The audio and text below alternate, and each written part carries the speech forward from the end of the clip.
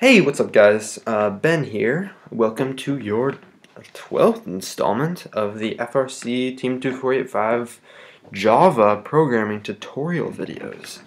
So, let's get started. This is a fun one. Today we're going to be talking about how to use the controllers in order to control your subsystem.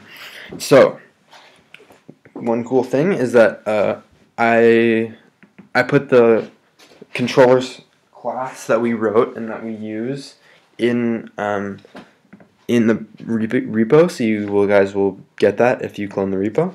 So I'm going to be using some of the methods, some of the constructors from that class, and it makes everything pretty simple, I'd say. So let's get started with all that. First thing, anytime I see the star, I just save it. I don't know if that happens to you. Hate the star. Okay, so we need to come in here and we need to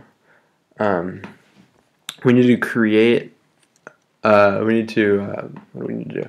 We need to first construct the controllers so that we can use them, and then later we'll program the rollers to interact with the controllers the way that we want them to. Okay, so in order to get started here, we are going to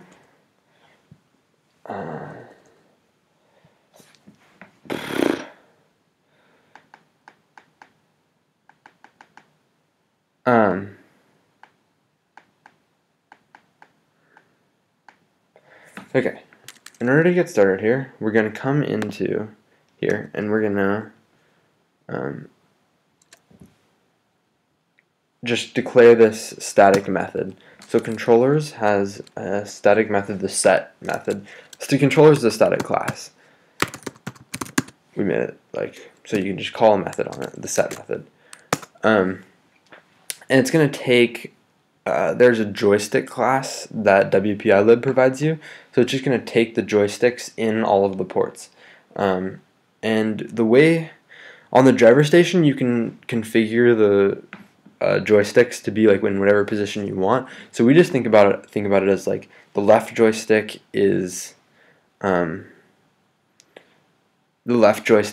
the joystick number 0, and then the right joystick is joystick number 1, and then the operator joystick 1 is the joystick number 2, I guess. And then so you can just organize it that way, and then quickly once you plug everything in, you can change that up in the driver station. Okay, so let us get started here. So we're gonna create a new joystick, and just give it the port number 0, because then you can memorize that that's not memorize, but when you set up your joysticks, then you'll go in and it'll just be 0 right there for you, ready to go. Really easy, simple to do that. Joystick 1. And then new joystick 2. And actually, I think hopefully this constructor exists. New joystick 3, because we were using 4 joysticks last year. Awesome. Okay, so now your joysticks are all set up and ready to go, and you will now be able to use those in teleop periodic in order to tell when a button has been pressed, so that you can do what you want your subsystem to do. So this is when it starts to get cool. This is when it's a really tele-operated robot, because now you're actually controlling it.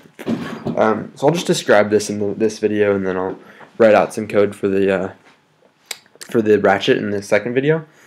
So in this one, we have a simple if in the teleop periodic method. So every 5 seconds, we're going to check to see whether or not the left joystick button number 1, which is the trigger, is pressed. And if it is pressed, then we're going to intake the tote at 0.5, so at half speed. So these rollers are going to be running at half speed, bringing the tote in.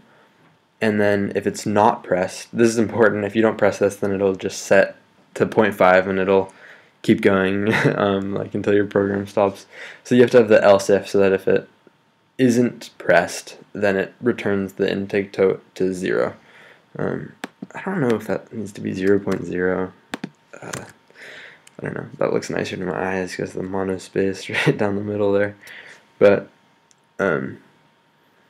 yeah, so that's pretty simple.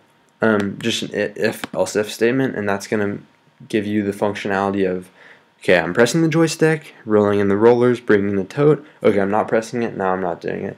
And you could even like put it in something else there. If you were pressing a different button, you were setting the tote out.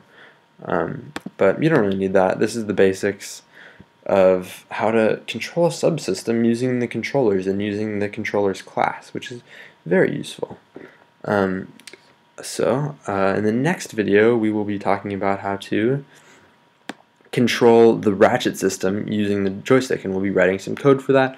So I hope you stick around, and I hope that was helpful. Thank you.